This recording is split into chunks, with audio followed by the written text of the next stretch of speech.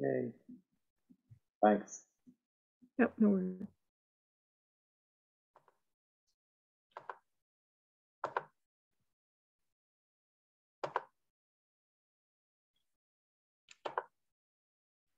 All right, so are you guys seeing our first slide?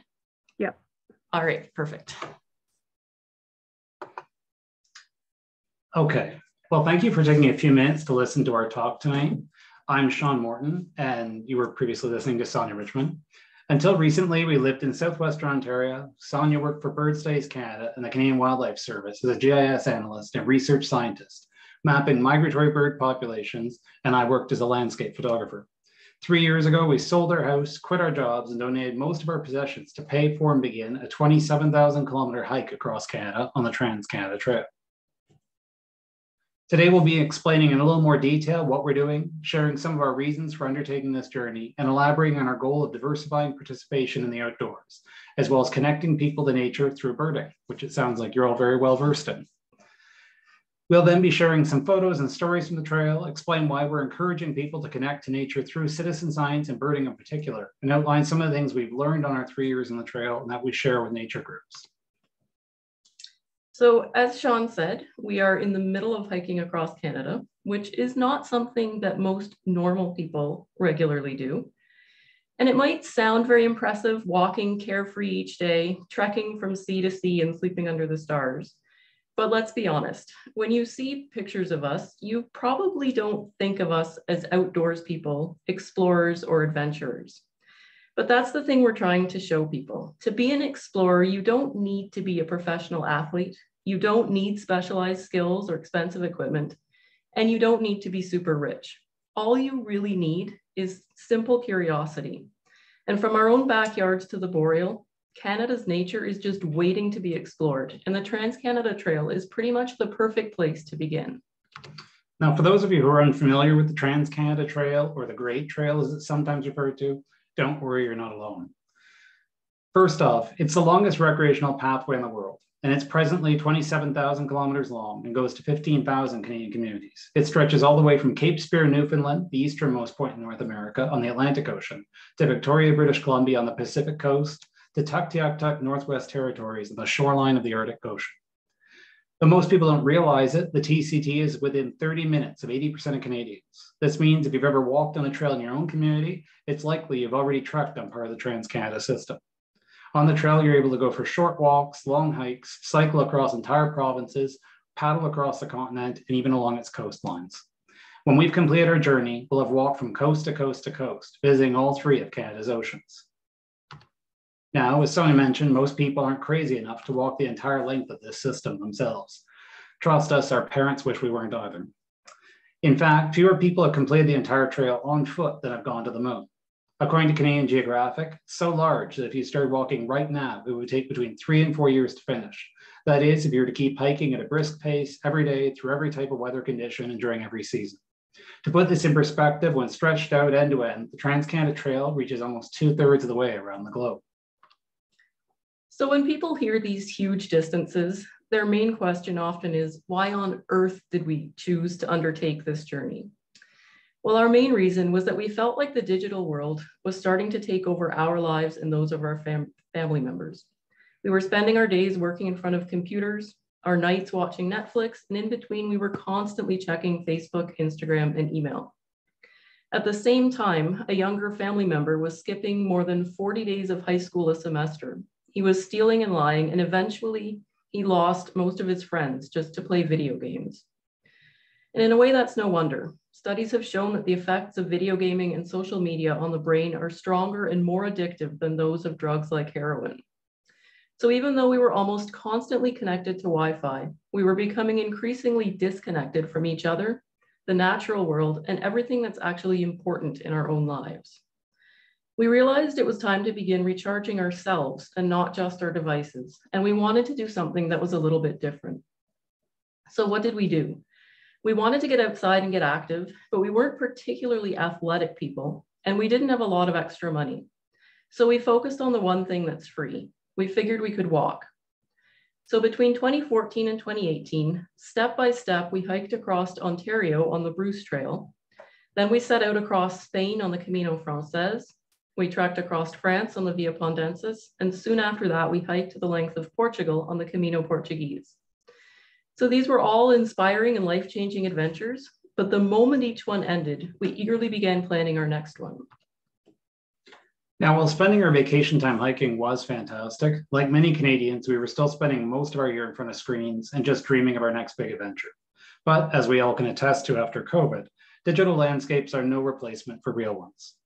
So that's when we realized that getting outside, connecting with nature, and having adventures weren't things that had to happen only once a year. They didn't have to occur in far-off countries, require extensive planning, or cost a fortune. So instead of trying to cram our entire bucket list of adventures into a few precious vacation days each year, we wanted to find a way to connect to nature on a more regular basis. Now, nature means different things to different people.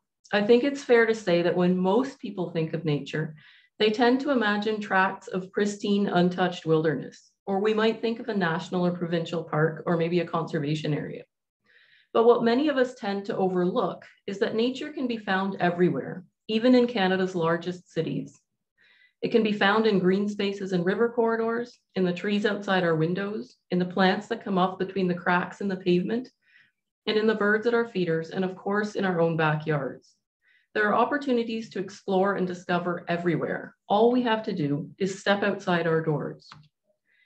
So this seemingly simple realization is important because if we let ourselves think of nature, adventure, and exploration as things that exist only in pristine wilderness or in some far-off exotic location, the result is that we spend the majority of our time in front of screens planning or fantasizing about our next big trip, which we may or may not ever get a chance to actually take. On a daily basis, digital landscapes are no replacement for natural ones. And if we lose that connection with the physical world, we eventually lose our curiosity and our desire to explore, learn, and protect nature. So that simple idea is ultimately what led us to walk across the second biggest country in the world in the name of conservation and with the goal of inspiring people of all ages, cultural backgrounds, abilities, genders, orientations, and identities to get outside and connect to nature on a more regular basis through birding. So I imagine that you're curious to know what our hike has been like so far. Well, we started on June 1st of 2019, and in 420 days, we've trekked more than 10,000 kilometers from Cape Spear, Newfoundland to the Saskatchewan-Alberta border. En route, we've seen and experienced some pretty amazing things. We've been the first to see the sunrise in North America. We've scaled cliffs on rope ladders, walked along coastal footpaths, seen icebergs and puffins, spent evenings on the sides of crystal clear lakes, and gone days in remote wilderness without meeting anyone else. We've seen whales and seals in the Atlantic Ocean, watched herds of caribou, encountered moose and deer on the trail, listened to coyotes call throughout the evenings, and had black bear encounters, and of course seen hundreds of species of birds. On the way, some of our experiences have been a little unusual. We've walked on the ocean floor with goats, slept in a haunted jail cell, been actors in local plays for Parks Canada, trekked through snow blizzards, sheltered from hail and tropical storms, hiked amid tornado warnings and a hurricane landfall on the East Coast, and continued for weeks at a time through the dense smoke of forest fires provinces away. We've climbed down coastal cliffs, crawled under fallen trees, waded into the Atlantic Ocean in a section where the trail wasn't quite finished, ventured along flooded pathways, navigated through forests, balanced across beaver dams, which were as long as soccer fields, walked through tunnels, down highways, along railways, and spent weeks at a time hiking in driving rain and fighting against westerly winds, as well as discovering how difficult it was to trek through prairie mud. Despite the challenges, however, and best of all, along the way, we have experienced overwhelming generosity, random acts of kindness, and countless words of encouragement from Canadians like you. Each day, depending on weather, terrain, and water availability, we hike an average of between 25 and 35 kilometers on the Trans-Canada Trail. This has varied from 5 kilometers on the East Coast Trail in Newfoundland, when we ended up scaling a cliff face on a rope ladder in the midst of a freak snowstorm, to as much as 55 kilometers a day along the highways of Ontario and the vast landscapes of the prairies, where there was just simply no place for us to stop for the evening. Usually while hiking, we carry everything we need on our packs and on our backs, which means that we have our tent, sleeping bags, air mattresses, camp stove, pots, water filter, our food, and of course our birding and photography gear. As you can probably imagine, our packs are pretty heavy and often weigh between 40 and 60 pounds each, depending on the amount of food we need to carry between resupply points. Now, at times this might not sound like fun, but with all the truly amazing things we've seen along the way, it's actually been pretty wonderful. The fact is that Canada and its natural spaces are amazing, and we're all really lucky to be able to enjoy the outdoors and have so much space to explore. Each day usually involves us getting up around 6 or 7 in the morning, having breakfast, packing up, and leaving about 8 a.m. and hiking till about 5:30 or dark. In the evening, we then set up camp, wash our clothes, wash ourselves if at all possible, make dinner, and then filter water. And then around 8 or 9, about the time you simply want to stop moving and lay down and go to sleep, our workday actually begins. It's at this time we sit down and go to work. This means that throughout the night, we plan the next day's hike, as well as write our journals, draft and post a daily blog, edit photographs, update social media, answer emails, and prepare for presentations, which typically takes us till about 1 a.m. And this is what the first 10,000 kilometers on the Trans-Canada Trail has generally looked like. So of course, it has not been all hard work and no fun. It has been truly well worth it. So as we mentioned, our cross-country adventure began in Newfoundland, where we were screeched in, kissed a cod, attended a lobster boil-up on the beach, and met some of the friendliest people in Canada. So the Trans-Canada Trail in Newfoundland offers two very different experiences along two very different routes. So the East Coast Trail is a series of 25 footpaths for hikers that traces the rugged coast of the Avalon Peninsula, whereas the Trailway Trail follows the bed of the former Provincial Railway through the wild, remote, and sparsely populated center of the province. So we began on the East Coast Trail, which in places was extremely steep and rugged, involving rope-assisted climbs and descents, while in other sections, it followed boardwalks, pebble beaches, and forested pathways. Along the way, we saw humpbacked and minke whales, seals, bald eagles, and crystal blue icebergs off the coast. We marveled at towering cliffs and headlands, saw sea stacks emerging out of the mist like something from Lord of the Rings, and watched as water was shot 40 meters into the air by a natural wave-driven geyser. We walked across a 50-meter suspension bridge and admired the Barry Head Arch. In addition, we visited the famous Cape Spear Lighthouse, which is at the very easternmost point in North America, and the colony of Avalon, which was one of the founding European settlements in Canada.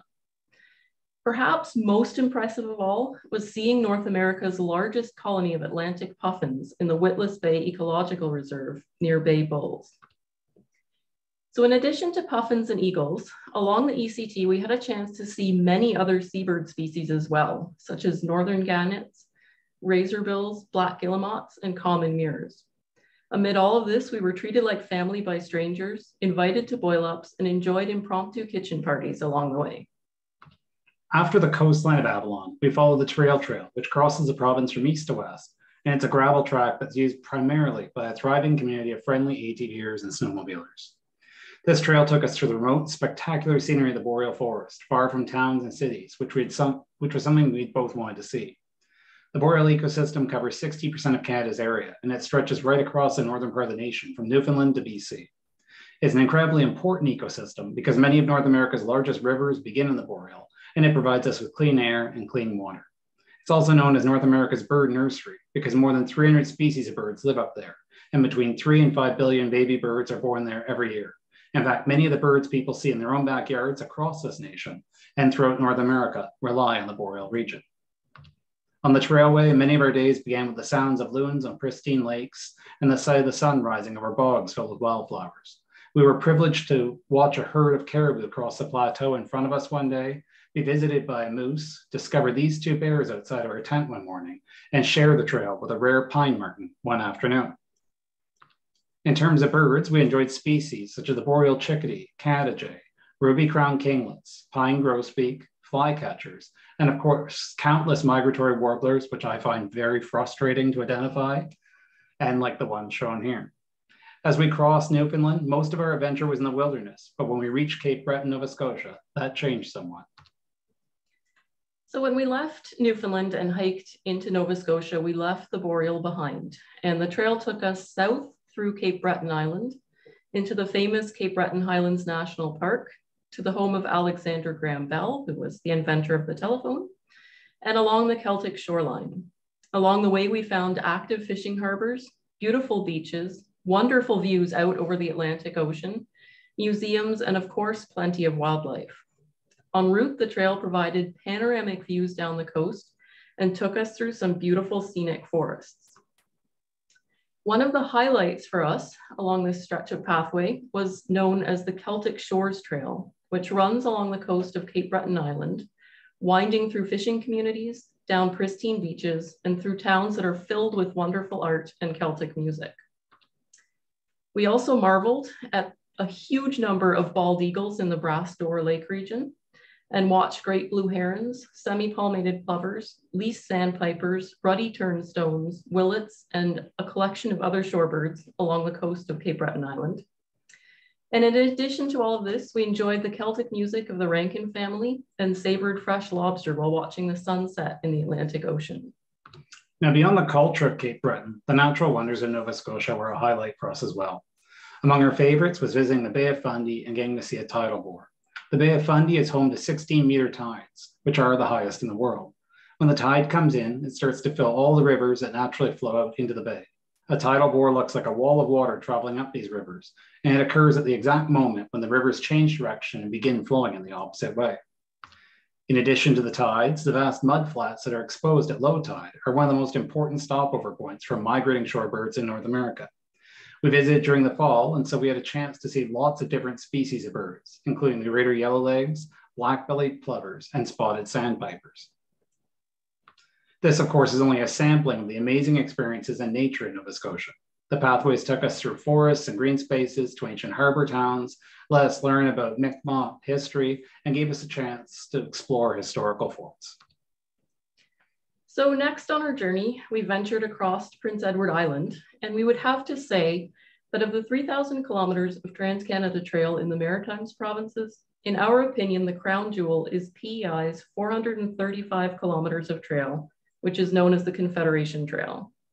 While PEI might be the nation's smallest province, it boasts one of the nicest trail systems that we've encountered yet, although the route through Quebec does provide some pretty stiff competition, as you'll see in a little bit. So the Confederation Trail runs from one tip of the island to the other, forming a complete network of pathways across the province. The entire trail is kept in immaculate condition, and it's composed of extraordinarily well cared for pathways under corridors of shade trees. It features information plaques along the routes, distance signage, and shelters for resting, picnicking, or camping along the way. And all of these things we could have only dreamed of in other sections of the Trans-Canada Trail. So it was really a treat. The nature of the Confederation Trail, with its beautiful rolling hill scenery, quaint villages, and broad bay seascapes, makes it the perfect means for island-wide exploration. So you really couldn't ask for more. So in Prince Edward Island, we toured the province from the ferry to the Confederation Bridge, relishing the hospitality of Charlottetown, resting on the red sand of its endless beaches, and enjoying the natural beauty of the island while taking in as much of Green Gables as we could.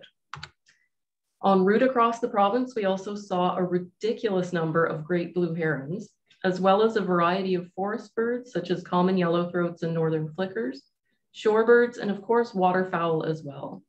So in terms of exploring and experiencing nature, PEI is a wonderful place to visit. The next province we visited was New Brunswick, which we arrived into after crossing the long Confederation Bridge from PEI. In New Brunswick, we explored Acadian heritage, relaxed in peaceful forests, waded through marshlands while bird watching, and enjoyed amazing urban trails. Here we returned to the Bay of Fundy and followed the trail through the pristine coastal wilderness and hiked along the very tough Fundy footpath. Afterward, we followed roads through rolling forested hills and spent days hiking along the beautiful St. John River heading north. New Brunswick also offers some fantastic urban pathways through its larger cities like St. John, Moncton, and Fredericton. In the university town of Sackville, the Trans-Canada Trail became an accessible boardwalk that took us through a 55-acre waterfowl park that was truly stunning. Here, over 160 species of birds, including double-crested cormorant, American widgeon, northern pintails, hooded mergansers, and white-throated sparrows, as well as over 200 species of plants have been reported in the marsh. And even though it was pouring rain when we walked through here, the trail was full of people out enjoying this beautiful natural space within the city limits. The Riverside Trail in Fredericton was another example of a wonderful urban pathway in New Brunswick. The paved walkway took us along the banks of the St. John River, past beautiful historic estates, and to some of the city's main attractions, all the while underneath a majestic canopy of old hardwood trees. The urban trails in New Brunswick serve as clear proof that nature can be enjoyed and explored in our backyards and green spaces across Canada, as the places they lead to are an amazing experience. So when we completed hiking across New Brunswick in November of 2019, it meant that we'd finished trekking across all of Canada's maritime region. With a few weeks of good weather left, we hiked into Quebec on Le Petit Themy to the shores of the St. Lawrence Seaway and the community of Rivière-du-Loup. When we arrived there was a huge snowstorm going on and with frigid temperatures, and we pretty quickly decided that to end our first year on the trail at that point. Now, as we all know, COVID emerged in 2020 and provinces began limiting travel. So because of this, when we tried to return to the trail in Quebec in May, we found that the border was closed to travel. So as a result of this, Quebec stands as the only province that we have trekked piece by piece and in every season over the course of the past 3 years, rather than sort of consecutively east to west.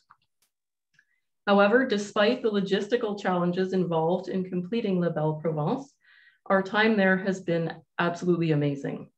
The pathways of Quebec are perhaps the most highly developed and refined in the nation, and they took us from the rugged footpaths in the Charlevoix region over the incomparable Sentier des Caps and eventually connected to the extensive multi-use cycling pathways and rail trails of the Route Verte. Along the way, the Trans-Canada Trail in Quebec took us along pilgrimage routes to historic sites and through stunning landscapes as we moved across the province.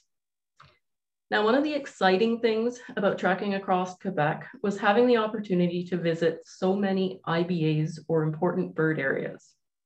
So for anyone who isn't already familiar with this concept, an important bird area is pretty much exactly what the name suggests. It's an area that's important to birds. So this can be because it supports a high diversity of different species, or because it provides habitat for a rare or endangered species, or because it's used as a stopover site for migrating birds that need to rest and refuel. So there are around 10,000 IBAs around the world, 600 of which are here in Canada. So Quebec is home to 102 of these areas, many of which are located along the shorelines and on the islands of the St. Lawrence Seaway. And amazingly, the Trans-Canada Trail took us within about 20 kilometers of 26 of these IBAs. As we walked along the St. Lawrence Seaway, it was fall, so many of these IBAs were filled with thousands of snow geese, as well as large flocks of gulls, ducks, and double-crested cormorants. And actually, while camping up on the Sentier des Caps, we could hear the sounds of the geese out on the water below us at night, which was a really amazing experience. So we've been privileged to visit quite a few important bird areas as we've crossed Canada, and they have all been wonderful places which we would highly recommend visiting whenever you get the chance. So as a kind of a side note, there are 47 IBAs located in Alberta, including the Manitou Lake area, Killarney and Dilbury Lakes along the Saskatchewan border, the Bells Hill Lake IBA, and the Beaver Hill Lake region near Elk Island National Park and Edmonton. The majority of the IBAs in Alberta are dedicated to the protection of waterfowl and shorebirds, as well as regional waterways and properties where large concentrations of species congregate. So I'm sure many of you have already visited at least some of these areas in your travels or in your conservation work, but if not, I would highly recommend checking them out. Now, upon reaching Ottawa, the nation's capital, it also meant we were in a new province, Ontario, which is one of the most challenging to summarize. With over 2,500 kilometers of pathway in the province, it took us almost 4 months of trekking to cover. Talking about our walk across Ontario and all the amazing wildlife we saw is equivalent to briefly trying to describe a year crossing the maritime provinces. Don't worry, we're not going to take that long. In Ontario, the Trans-Canada Trail stretched from Ottawa in the east to Windsor in the south to Thunder Bay in the north. Hiking the TCT in Ontario is further than walking from Toronto to Florida. In short, the distance is vast, which is something most people don't see and don't realize until, they're silly enough to try to walk across the province. Ontario's trails run through the nation's capital, huge city centers that take weeks to cross on foot, across vast rural landscapes, to quiet Indigenous communities, through beautiful provincial parks and rugged national parks. Along the way, we ventured through centers of political power, visited historic sites, trekked alongside canal systems, hiked on pilgrimage routes, explored regions of environmental significance, as well as traveling across the rugged northern shorelines of Lake Superior. Despite the challenges and distances involved in crossing Ontario, we had a wonderful time and got to see tons of nature and species, as you can see here. As we hiked across the province, we encountered a huge assortment of wildlife on the trail, including porcupine, beaver, deer, moose, and black bear. In addition to which, we've seen over 100 species of birds in Ontario alone, including eastern bluebirds, Baltimore orioles, scarlet tanagers, indigo buntings, and northern hawk owls, just to name a few. Reaffirming our belief that wildlife and birds can be found anywhere in Canada, whether in a provincial park, in an urban green space, or in our own backyards, right here at home. So finally, with the fall colors around us, we crossed the border into Manitoba.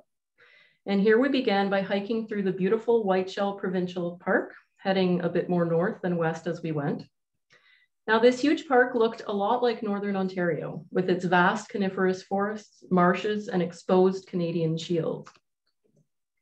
After Eastern Manitoba, the trail followed the Winnipeg and Red Rivers through regional Indigenous reserves and Mennonite communities, passing many enormous hydroelectric dams along the waterways. As the trail wove its way slowly westward and we approached Winnipeg, the landscape changed from the sprawling boreal forest and Canadian Shield to the vast, wide open prairie and agricultural lands with their endless skies. From the provincial capital, the trail then ventured southward along the Crow Wing Trail, which is a pilgrimage route which took us south to the Canadian-American border, where the TCT again shifted course, taking us northward along gravel roadways and unmaintained rail trails, which eventually led us to our next province.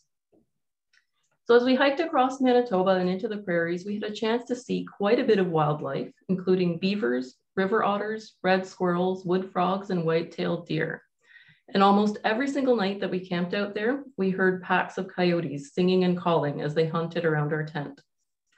So even in this vast and empty-seeming agricultural landscape, there was plenty of wildlife, as I'm sure you all know. It just took us a while to learn how to spot it. Now, as you might expect, one of the really exciting things about hiking out of the boreal and into the prairies was that we started to encounter a new group of birds that don't typically occur in Eastern Canada. So some of the more exciting species for us included Harris's sparrow, Lapland longspurs, black-billed magpies, and best of all, in my opinion, large groups of American white pelicans. Seeing these enormous, strange-looking birds was a truly amazing experience. Entering into Saskatchewan, our 8th province, and the last one we'll talk about, it was our 8th province of the Trans-Canada Trail, and we continue to weave along a route that was more south and north than westerly. Apart from the beautiful sections of the trail in the province, in its parks and city centers like Regina, Moose Jaw, Saskatoon, and North Battleford, we mostly found ourselves following dusty gravel roads that seemed to go on forever. Heading westward, these grid roads took us past historic grain elevators, through the stunningly beautiful Capel Valley, across historic battlefields, through oil fields and landscapes dominated by huge rolling hills in the western part of the province that somewhat unexpectedly we arrived to, as well as enjoying crossing several of Saskatchewan's rivers on small ferries. As we walked across this vast landscape, we realized it was one of extremes. We were walking through a brutal heat wave at the time, a drought, and at times it seemed we also dealt with very thick smoke from forest fires provinces away. Even the pathway would alternate between being dry, cracked soil and thick prairie mud on the rare days in which we experienced any type of rain.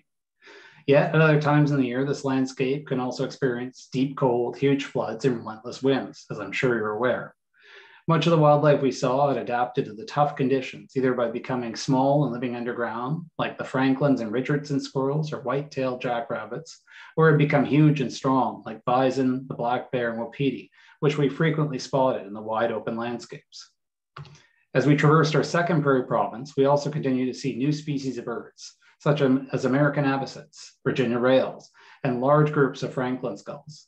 However, given that we were there in the fall, one of the most impressive things by far was seeing and hearing the huge flocks of hundreds of thousands of snow geese, ducks, cranes, and other birds flying overhead. Some mornings as we watched the sun rise, we could see continuous streams of birds stretching from one horizon to the other as they made their way south for the winter. Not only was this a spectacular sight, but it reminded us very clearly how birds connect each of us as well. We saw similarly long lines of snow geese flying over the Laurentian Mountains and stopping to rest in the St. Lawrence Seaway as we crossed Quebec. We saw them again in the prairies, and we've seen them flying many times over British Columbia while visiting family in the spring and the fall. So having completed Saskatchewan, we arrived at the border with Alberta, which is where we decided to conclude our westward trek at the end of our third year. So what's next? Well, in 2022, we hope to continue westward, hiking 3,500 kilometers across Alberta and British Columbia, hopefully arriving in Victoria next fall, which will mean that we've completed the east to west corridor of the Trans-Canada Trail.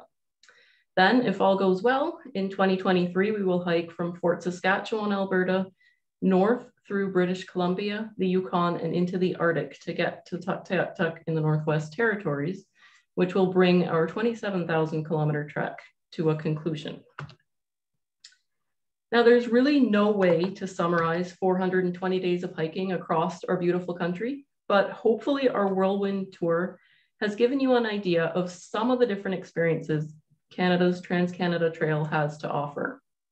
We've shown you photos of incredible wilderness and wildlife, and we've shared some of our favorite urban pathways.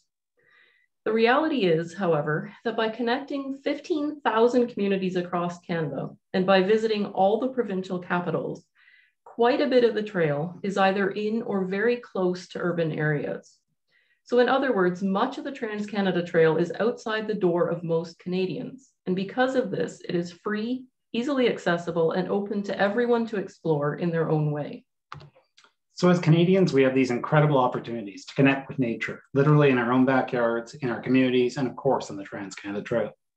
We're told all the time that being outside increases our self-esteem and self-awareness, that it reduces the effects of stress and anxiety, it improves our concentration and fosters creativity and innovation. And over the past 2 years, a growing number of people have come to experience this firsthand, as well as fall in love with birding.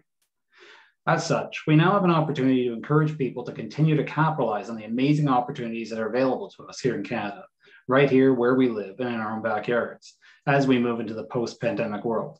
Now is the chance that we can take as nature groups and advocates of people getting into nature, as well as bird conservation, to transform people's interests into action. In addition to which, we also still face a situation where many youth clubs like the Scouts and Girl Guides, trail organizations, nature groups, and birding associations are finding it challenging to entice younger individuals to go outdoors, to have an interest in nature, and to be curious and explore. So why is this, and what can we do? Well, there are a lot of reasons that people aren't heading outside. For instance, there's a sense that time in nature is non-productive and therefore a waste. There's a pervading social fear that being outside is dangerous and it should be avoided. But it also has to do with the sense that connecting with nature is only possible or worthwhile if we're fully immersed in pristine wilderness, or that real outdoor adventure requires us to travel to far off and exotic locations. And unfortunately, there's also a perception that outdoor activities are something only to be enjoyed by a select few in special locations and at certain times. We've been taught to think that nature is supposed to look a certain way, that to be in the outdoors, we have to look a certain way or be a certain type of person, but none of this is true. Nature is not in one place, and it's not for one special person.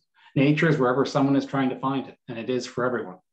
The pursuit of nature and time outdoors is enough to make you a birder, an explorer, and an outdoors person. This is the point we've been trying to emphasize in communities as we've hiked for the past 3 years. Now we're trying to use our hike to break down some of the barriers to getting outside every day that Sean just mentioned. But of course, under normal conditions, those aren't even the biggest issues that come into play for most of us on a daily basis, including our children and grandchildren. The biggest issue is, of course, screen time. Most kids now spend more time on their devices than in nature. Many would rather play video games than play outside after school, and most adults would rather watch a movie or scroll through Facebook and Instagram rather than going outside for a walk after a long, tiring day. And this is largely because such activities take us offline and away from our screens. So the key isn't to try and convince people to give up what they enjoy doing, but rather to find ways to help people use technology and our mobile devices to explore the world. So we are trying to help people do just that by reconnecting to nature through birding. And when people hear this, their first question often is, Why birds? Now, I'm sure most of you could probably answer this question, possibly better than I can, but it basically comes down to the fact that birds are a great way to connect with nature because they're free and fun to watch, and they are everywhere. No matter who you are or where you live, whether it's in an apartment building or a condo tower in the cities, somewhere in the suburbs, or way out in the country, it is impossible to go outside your door and not hear or see at least one bird. And more than that, birds are a great way to connect with nature because they need our help. According to the State of Canada's Birds Report, some groups of birds are doing very well, like waterfowl and birds of prey. And actually, those two groups represent a really nice example of how widespread conservation efforts across North America have made a huge difference in helping birds rebound and thrive. Other groups like grassland birds and aerial insectivores, which are birds that feed on flying insects, are not doing so well, and they need our help. So where do we begin? Well, one place to begin is, as we're trying to emphasize, especially to youth and others who are new to the outdoors, is by becoming a citizen scientist. So what is that? Well, basically, it's anyone who makes observations about birds or nature and then reports them online to help scientists understand how our wildlife populations are doing and how we can conserve them. This is great because it means anyone can do it, whether you're 5 years old or 95, whether you're an amateur or an expert birder. As long as you love going outside, finding really cool things and learning to identify what they are, you can be a citizen scientist.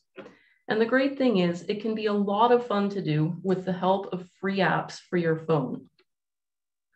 So there are several apps that you can use to not only learn about birds, but also to submit your observations to become a citizen scientist. So for any birders in the group, I imagine you are already avid eBird users, and we applaud you for this. However, the app that we most often recommend to beginner birders is called iNaturalist, which is freely available for anyone with a mobile device to use and to download. This app is nice because it is really simple to use. Basically, you just take a photo of something in the natural world and upload it to iNaturalist. You'll then be presented with a series of photos that you can compare your own with to help you identify what you just took a picture of. Once you submit your photo, you'll get confirmation or a correction for your idea, and your observation will become valuable data that scientists can use to monitor and help our wildlife populations. The other really nice thing about iNaturalist is that you can submit observations of almost anything in the natural world. So not just birds, but also butterflies, insects, bats, reptiles, mammals, flowers, whatever you're interested in, the app will work with it. In addition, it also lets you keep track of your observations. So you can build a life list of all the species you've seen and where you saw them. If you use the Seek version of the app, which is really great for kids, you'll be invited to enter different challenges. And as you build up your collection of species, you'll earn badges for different achievements. So for anyone with kids or grandkids who play video games, this might start to sound pretty familiar. You travel around collecting things, you complete various challenges, you can compete with your friends if you want to, and you earn achievements. So citizen science can be a lot like video gaming, which is something that many people already love to do. But of course, there are several very important differences. It gets you outside and being active. It teaches you about birds and other wildlife. It helps you connect with the natural world, and it makes a huge contribution to conservation. So birds and citizen science are a great way to bridge the divide between our digital world and the natural one, and they are the perfect tool to make exploration and outdoor adventure part of our everyday routine. As we speak to new people across the country who are not necessarily already part of the naturalist or scientific communities, we're not only introducing to citizen science, but we also share a few simple steps to help birds, which many of you are probably already familiar with, and it sounds like you're having a talk in a few days about one of them. First off, we suggest that anyone can have a positive and huge impact on birds and bird conservation by first off buying bird-friendly products. Secondly, keeping their cats indoors and their dogs on a leash, especially when they're on beaches. Third, by making their yards more bird-friendly. Next, by helping prevent window collisions with birds by putting up decals on their windows. Then by turning off unnecessary lights, especially during migration season. And finally, by getting local youth who have an interest in nature to become engaged in conservation in their own communities. Each of these has a profound impact beyond your own communities. And the wonderful thing is, when we help birds, our actions have a positive impact beyond our own backyards, our own communities, and even our own country. As many of you, well, as most of you know, many bird species are migratory, which means that every spring they fly north to breed in parts of Canada, and every fall they return to the southern US and parts of Central and South America to overwinter. So this means that many of the bird species we see in our own backyards and work hard to protect locally rely on other habitats as well as the ones that we observe them in. So in Canada, the boreal forest is one key example of an essential habitat that is particularly important for many birds. It's known as Canada's bird nursery because over 300 species breed there, and it accounts for the well-being of between 3 and 5 billion birds. So any actions that we take in our own backyards and communities have a profound impact on conservation efforts across the continent and help bird species from coast to coast to coast.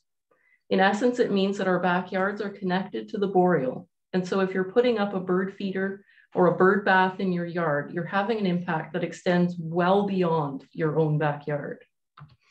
These are the messages we've been sharing with new audiences as we walk across Canada. And we've been able to do that through our blog, our talks, interviews, and media coverage.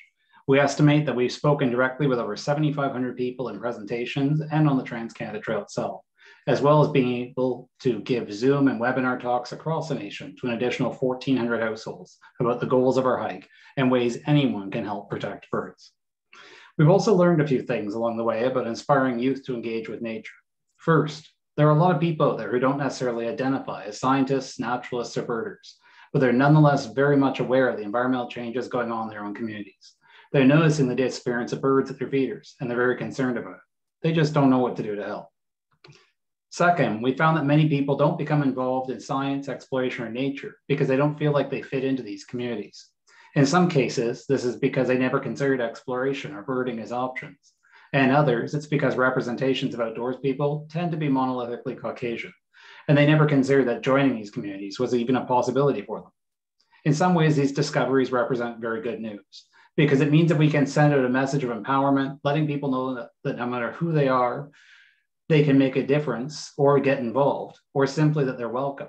And there are people, lots of people in fact, who are ready to listen and join in, especially with bird conservation and regional environmental protection.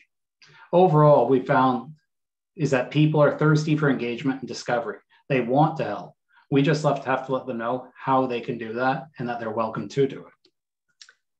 And so this brings us to what we've learned about outreach. So unsurprisingly, in this day and age, dynamic outreach online and through social media is necessary in order to engage with new and younger audiences. Unfortunately, this is often something that naturalist clubs and trail organizations, which tend to have older memberships, really struggle to provide. A few of the groups we've spoken with have almost no online presence at all. Others do utilize digital outreach, but they tend to use their social media platforms to broadcast rather than to generate sustained two-way conversations with existing and potential members.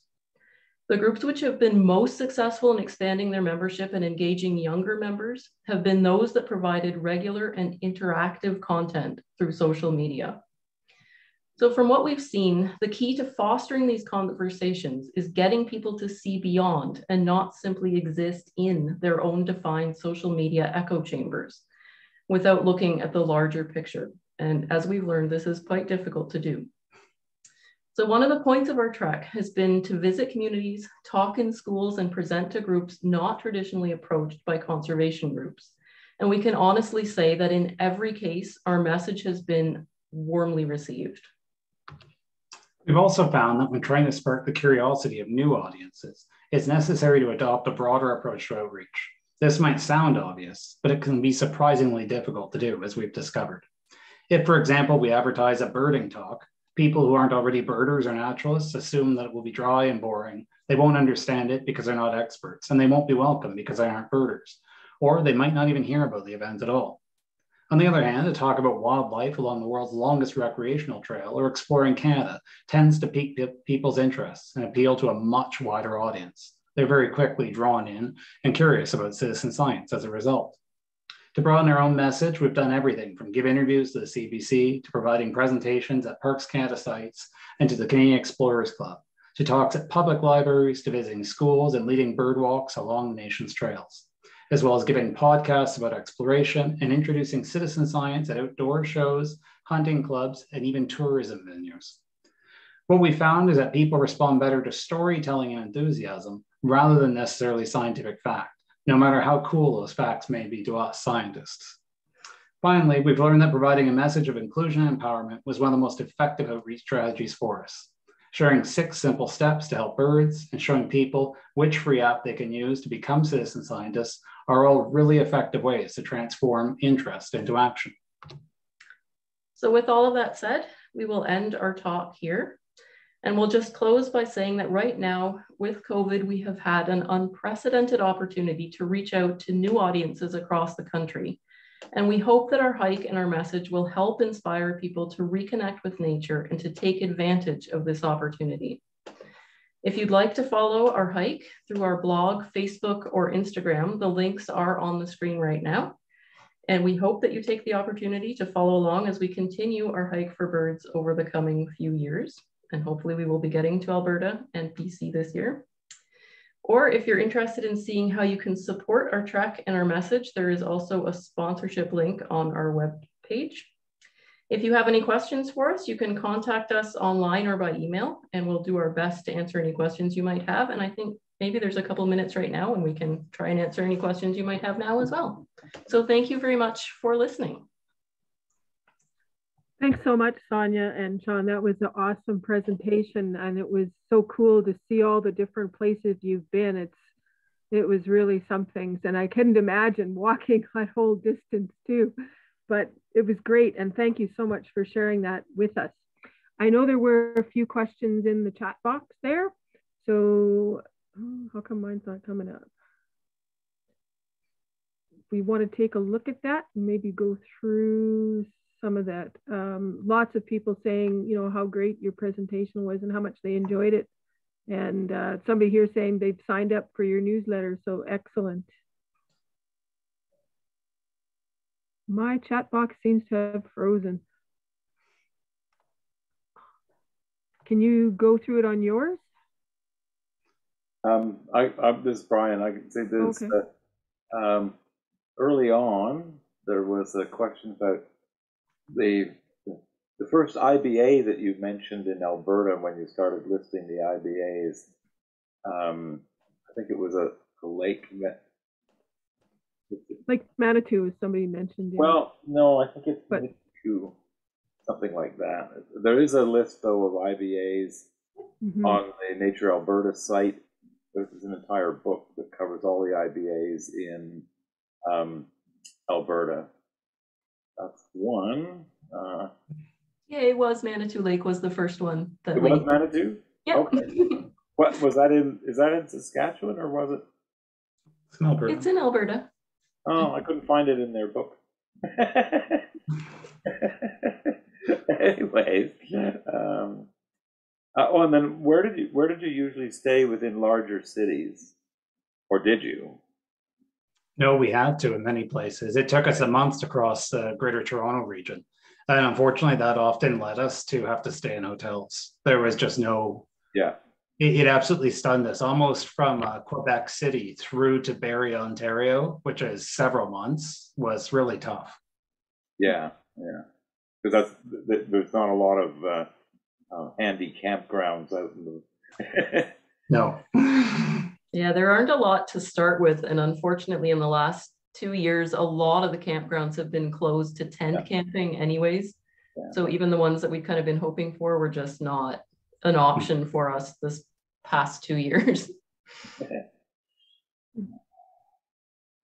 Okay, well, okay. Yes. So we hope you enjoy that. Someone said, we hope you enjoy the next 2 years. We're really looking forward to it. Yes, definitely. We have some challenges ahead in British Columbia. Apparently, most of the Trans-Canada Trail just does not exist at the moment. It's been wiped out by the floods, so we'll see what happens there. But so Len was asking how easy was it to follow the trail, and thinking, is the trail well marked and signed, and do you have a map of it and that sort of thing? there is a digital map online, and it varies from region to region to region and area to area. The Trans-Canada Trail itself doesn't do a lot of signage. They rely on local trails to sign it.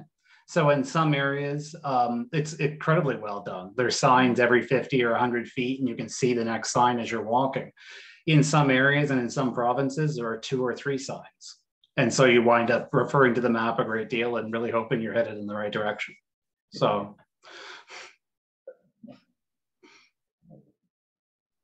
Maybe you can come back and give us another presentation on this last phase of your trip. That would be awesome too. Yeah, we'd love to.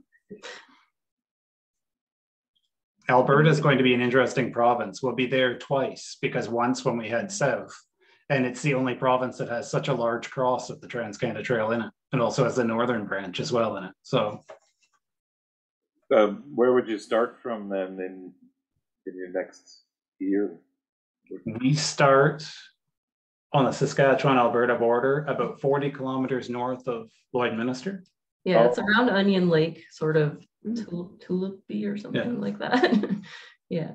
And then when we go north, we start in Fort Saskatchewan and go north from there. So I just asked you, did you find the most friendly people were in Newfoundland? So far.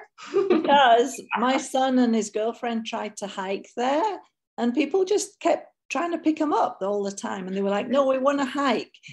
And then they gave them food, and then they gave them shelter, and they took them to the airport. And yeah, they were amazing.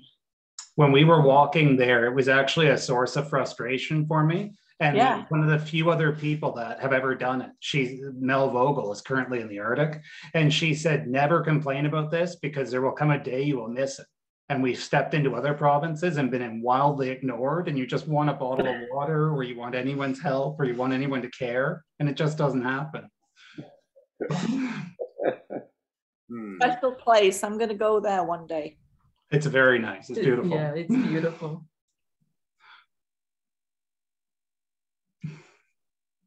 Anybody else have any questions, comments?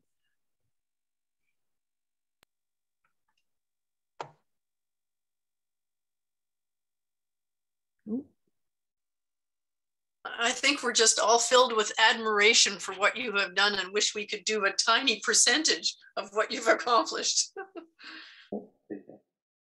It's a wonderful privilege and a wonderful opportunity. Our parents were a bit terrified when we sold our house to do it, but